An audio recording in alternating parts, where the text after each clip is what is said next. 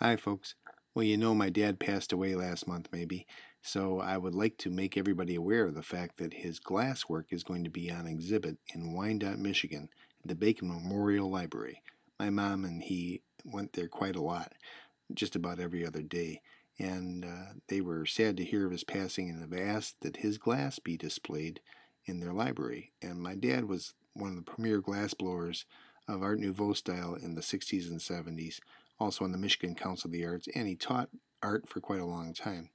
He was proud of his glasswork, and so were we, and we would like to let people see it. Most people have never seen any of this stuff, and it's going to be on exhibit free of charge through the month of October at the Bacon Memorial Library on Biddle Avenue in Wyandotte, Michigan. So if you're free, come on down and see some of his work.